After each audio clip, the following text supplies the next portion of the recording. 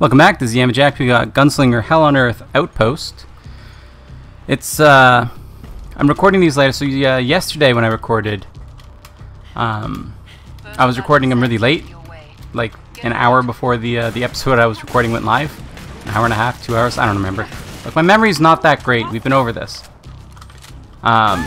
Today though, it's like barely 3 o'clock, and I'm recording the videos. I wanted to get them done sooner rather than later, because I did got my routine kind of coming into play soon. And right now I get up usually around 9:30, 10-ish, which is a good time to be waking up, I think. I record the Yamajac Tries, upload it. Today was a little bit late. I didn't get to recording it until like 11:30, which was kind of pushing it. Like, it didn't even finish uploading until a minute before it was supposed to be live, so it was just in time. But yeah, whatever. So my routine is normally I wake up at about 9:30, 10. Record the Yamajac Tries, and then I'll go and make lunch, because it'll usually be around 11:30, 12-ish. And then I come back down and I play some games for a bit, and then I'd record the KF2 videos usually around 5 o'clock, 6 o'clock. And that would be my routine, which is a fine routine. But today I've changed it to right after I came back from lunch. I recorded the KF2 videos right away, or I am recording them right away. It is currently happening. So it's going to be better, I think, because I'm not going to be interrupted later. Whereas with the other one, I'd get interrupted because I come back, I'd play some games, do whatever I want, and then I'd have to stop doing that, go record some KF2 videos, and then get back to doing whatever I was doing, which is a mild interruption. So just recording them right after I get back from lunch is... Oops, I'm sorry. That was an accident. Is working out better for me, I think. It is blazingly hot though. Like, it is so hot. I'm just drenched in sweat, but I mean, I'm getting used to it at this point too. The whole like being super hot and recording anyway. Like, it's almost standard for me, so it's not even that bad. Which is weird because I don't like the heat, and obviously it's not comfortable because I'm sweating, you know. But I don't know. It's like normal. I'm not like bothered by it so much anymore. Whereas before I'd be super bothered by it because I didn't like the heat at all, and I don't want any part of it. But I don't mind it so much. It's not my kind of jam. Like, even the inside of my nostril is sweating. Like, my nose is running. It's that kind of heat in my room right now, which is largely because I have no ventilation and then a gaming computer running. We're gonna get burned, and that's gonna hurt a lot because these guys do a lot of damage on Hell on Earth.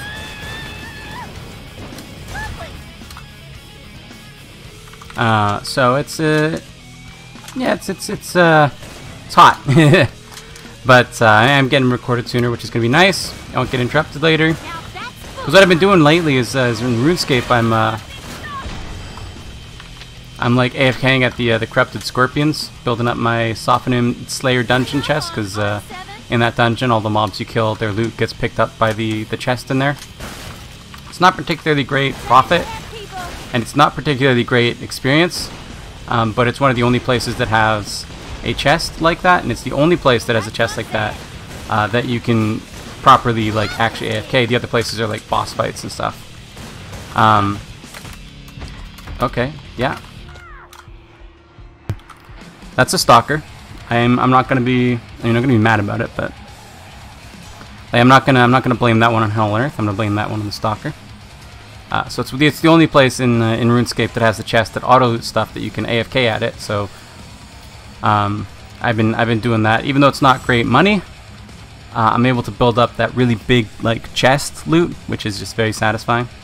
So that's what I've been doing, and it's very popular for some reason. It's not good money. I don't know why people do it without. I don't get it. But I mean, I'm doing it, but like, I'm a weirdo, so Anyway, so I'm building up that chest, and a lot of people do it, and so it's really hard to find a world sometimes. So when I'm there, after I eat lunch and I go find a world, and then I have to like stop, go record 2 episodes of KF2, and at that point it's usually like, you know, go record 2 episodes of KF2, go eat dinner, and yeah, which is a problem for me.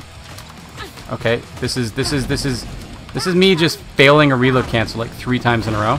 Again, not gonna blame that one on Hell on Earth. Entirely my own fault for messing up a reload cancel 3 times in a row. Come on.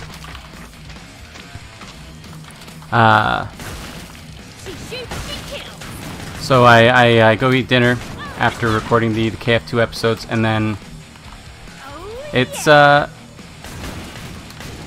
like I go back and the world's gone because somebody else has come and taken it, so I have to go and find another world, and it's like a big interruption. Whereas if I recorded the KF2 first, then I go find a world and I'm able to keep that world, even if I eat dinner or whatever. Like I can keep it going while I eat dinner because it's such low input to be able to stay there and do it.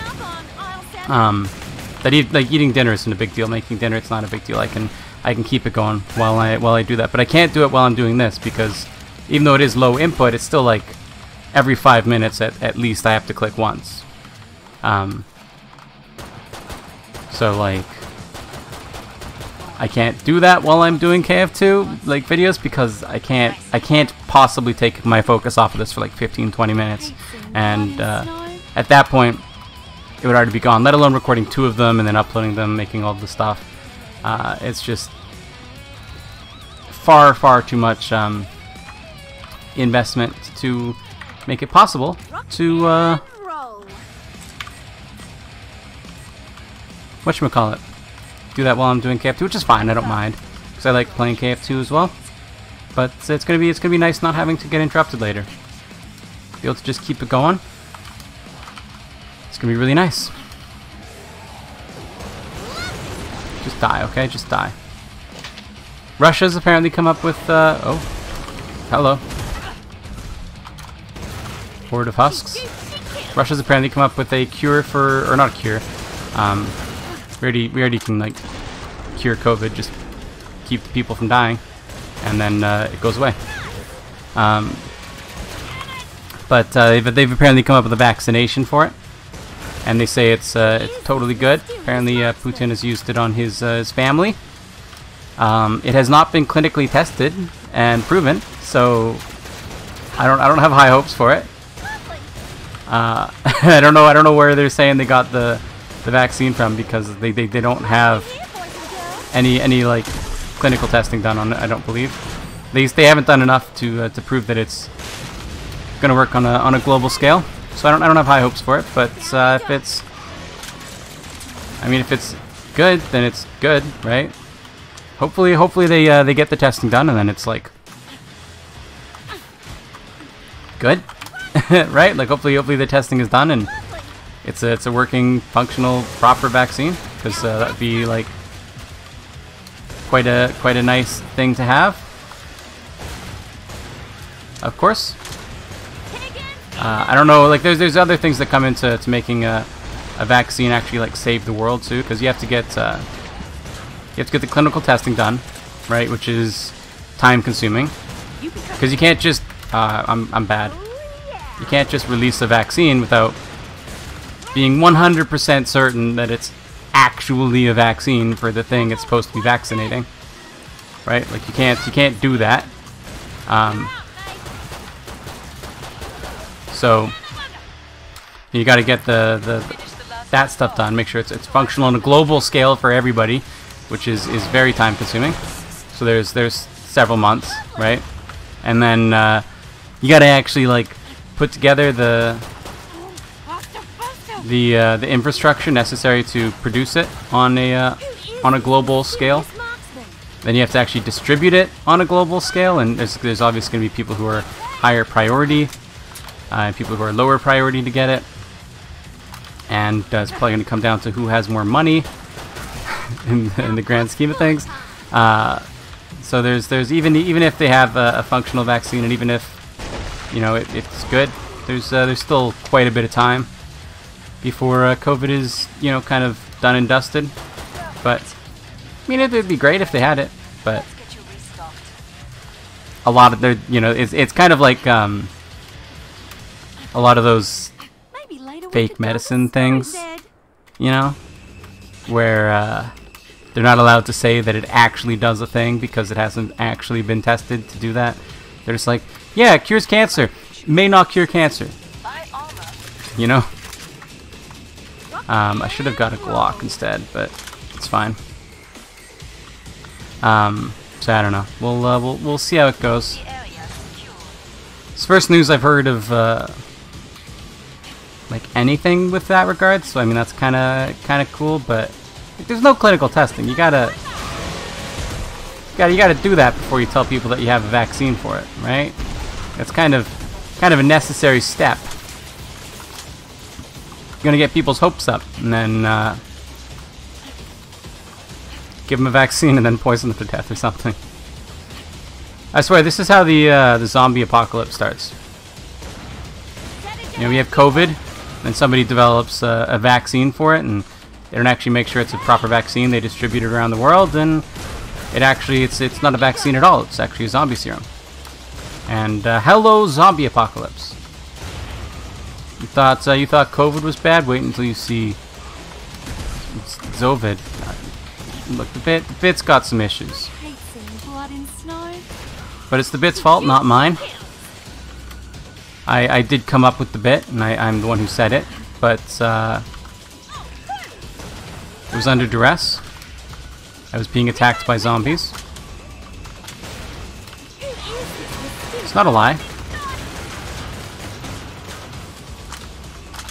I'm reading this light novel. It's not a very good one, but it's Lazy Dungeon Master. Would I recommend you read it? No, not really.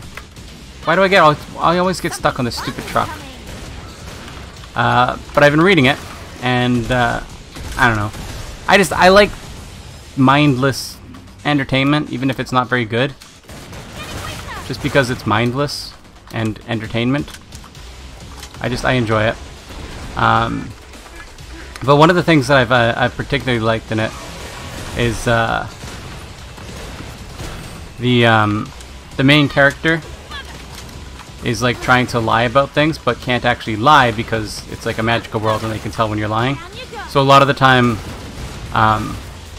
he'll like word things to make people think that he said one thing, but it's actually a different thing. He'll be like, they're like somebody's asking him if he's from Japan, and he's like, oh, my parents are Japanese and I know some stuff about Japan. And he's like, I didn't say I wasn't Japanese.